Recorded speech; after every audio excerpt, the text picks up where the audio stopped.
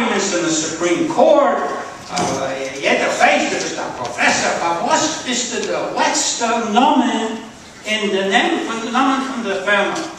Aber ich sage, Gerfer. Was? Okay.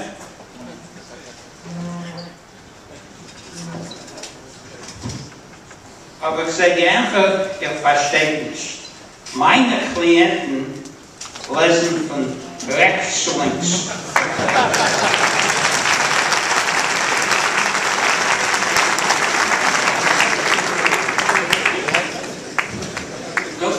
Yes, I'm in English.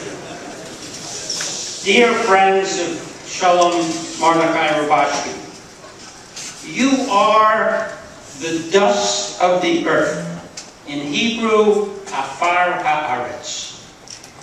How did Bilam praise the Jewish nation in the Seder we read this week? Mi mana afar Yaakov. In promises to Abraham, Yitzchak, and Yaakov, HaKadosh Baruch Hu said we would be like dust. V'samti et zaraka ka'afar haaretz. And like stars in the heaven and sand by the sea. V'harbeh harbeh zaraka k'chovei hashamayim v'kakol asher al sfas hayam. Why?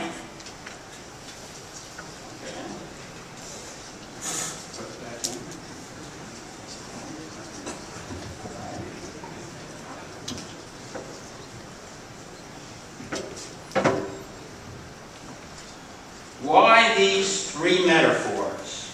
What distinguishes the dust, afar, from the sand, the coal, and from the stars? My grandfather, the illustrious Reisha Rav, Reb Avraham Schorr, who was a leader of Polish Jewry, murdered in the Korban in Lemberg 69 years ago, said that the difference is the degree of unity, of actus, that our people demonstrate.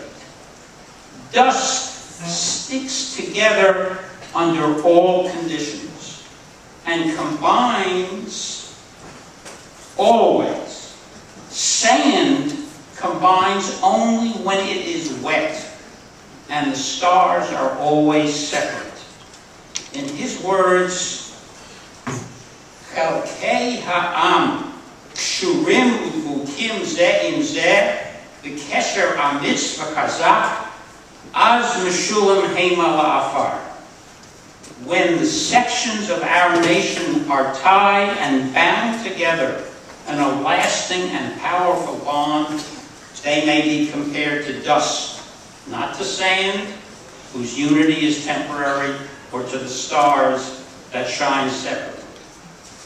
Your support this evening for a Jew in distress, whether you're a chassid or a misnagid, whether you're Satmar or Babak or Sver or Spinker or Lubavitch, whether you're Haredi, and I don't see very many Filoniyim around, proves that we warrant the praise of Bilam, that we cling together now like afar haaretz.